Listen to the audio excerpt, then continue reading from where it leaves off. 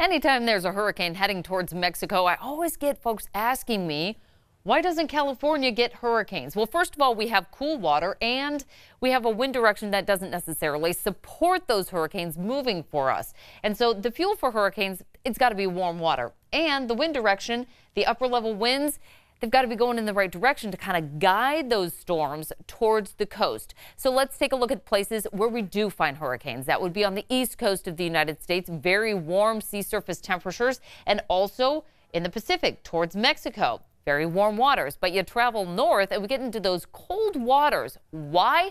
Because of the current.